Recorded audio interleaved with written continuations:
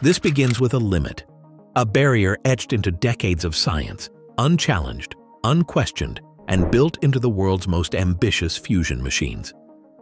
For over 30 years, this boundary dictated how dense plasma could become before tearing itself apart. It was accepted as law until now. A recent breakthrough didn't just question the rule, it rewrote it. And if it proves right, it could double the energy from fusion reactors. Not speculation, a shift in the blueprint. And it all starts inside the most powerful machine ever imagined for clean energy. A ring of fire called a tokamak, and a rule that just cracked. At its core, a fusion reactor has one job: to make atomic nuclei crash together and release energy. Simple to say, hard to do. Tokamaks are the machines designed to make it happen. Shaped like a donut, their magnetic fields trap a spinning storm of plasma, so hot it would vaporize any material on Earth. Inside this plasma, we mix deuterium and tritium, two forms of hydrogen. When they collide with enough force, they fuse, forming helium and releasing energy. But collisions don't happen easily. The plasma must reach temperatures of 100 million degrees Celsius, hotter than the sun's core. It's not enough to hit that heat. We also need to confine the plasma long enough and keep it dense enough for fusion to sustain itself. The magnets keep the plasma from touching the reactor walls, but the entire system walks a fine line. Too little pressure or temperature, and it fails. Tokamaks are humanity's most daring attempt to mimic the stars. But their limits have always been dictated by stability, especially when it comes to how dense that fuel can get before the whole thing unravels. To measure how close we are to usable fusion, scientists use a number called the triple product. It's the product of three things: temperature, ion density, and energy confinement time. Raise all three, and you get fusion that can generate real power. The temperature target is known: 100 million degrees. Fusion requires speed, and that comes from heat. We've already hit that milestone in experiments. That leaves two challenges: how many ions we can pack into the plasma, and how long we can keep the energy from escaping. Energy confinement is about holding the heat, but ion density, how tightly packed the fuel is, might be even more important. More ions mean more collisions. More collisions mean more fusion reactions. But packing too many ions causes problems. The plasma can destabilize. Magnets struggle to contain it. And that's where the limitations start. The triple product tells us where the line is. Beyond it, reactors become unstable. But what if that line isn't fixed? What if one of its most important limits, ion density, was based on an old idea that no longer applies? Because that's exactly what a recent breakthrough seems to suggest. Back in 1988, physicist Martin Greenwald studied plasma behavior in tokamaks and noticed something important. As scientists tried to increase ion density, their reactors often failed. Plasma would collapse, causing disruptions. So Greenwald derived an equation to explain the threshold. His formula was simple: the allowable ion density is proportional to the current in the plasma, divided by the cross-sectional area. This became known as the Greenwald limit. It wasn't a fundamental law of nature, it came from observed data. But it worked so well that engineers around the world trusted it. They used it to shape every major fusion reactor design, including ITER, the most advanced tokamak ever constructed. The logic was clear: if you cross the density limit, plasma becomes unstable. So designs stayed conservative.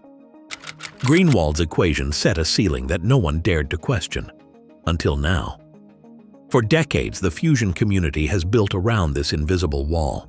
But what if the experiments of the 1980s didn't tell the whole story? What if that limit wasn't physics, but a product of the tools and technology available at the time?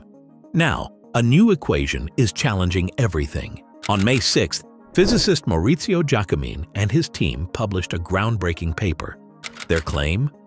The Greenwald limit wasn't wrong, but incomplete. Using first principles, they derived a new equation that includes factors Greenwald didn't. This wasn't based on outdated experiments. It was grounded in physics, laws governing magnetism, plasma flow, and energy transport. When they did the math, something unexpected appeared, a hidden variable tied to heating power. In Giacomin's model, as the input power increases, so does the allowable ion density. That means high-powered modern tokamaks, unlike the ones from the 1980s, can safely hold more fuel than anyone thought. This isn't a minor tweak. It's a recalibration of a fundamental limit. For decades, designers stayed under a ceiling that didn't need to exist. Giacomin's work suggests that the ceiling moves depending on how much energy we put into it. The implications are huge, especially for new reactors designed to operate at high power. Because if more density equals more fusion, then we've just unlocked a new path to doubling the output of every future fusion machine. To understand why density was limited in the first place, we have to look at the plasma's edge. As you increase ion density, the outer layer of plasma cools down.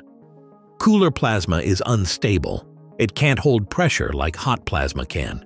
This creates an imbalance, disturbs the magnetic field, and eventually causes the plasma to collapse. That's why the Greenwald limit existed. It kept plasma from becoming too dense and tearing itself apart. But Giacomin's model showed something new. If we keep the edge hot using extra heating power, we can avoid this cold shell problem. By pouring more energy into the plasma's boundary, we prevent the cooling that causes collapse. That stabilizes the system, allowing much more density without triggering disruption. In this new model, the density limit isn't fixed. It rises with the amount of heating power you use. And that changes the game. Because now, modern reactors aren't boxed in by old constraints. They can be pushed harder, loaded with more fuel, and made vastly more powerful. All by simply understanding the plasma better. This discovery's biggest test case is ITER. Built through an international collaboration, it's the largest tokamak ever created. Its mission? Prove that fusion can produce more power than it consumes. But it was designed using the Greenwald limit. Every parameter, ion density included, was calculated to stay under that ceiling. But Giacomin's equation now suggests that ITER could safely operate at twice that density. Not just slightly more, double. That would mean twice the fuel inside the plasma, and with the same temperature and confinement, twice the energy output. For ITER, it may be too late to redesign. Its systems are already locked in. But even if it can't fully exploit the new model, the discovery validates something far more exciting.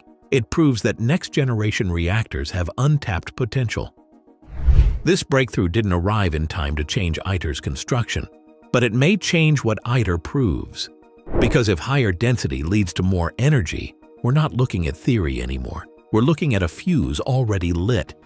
Imagine the triple product plotted on a graph. The x-axis is temperature.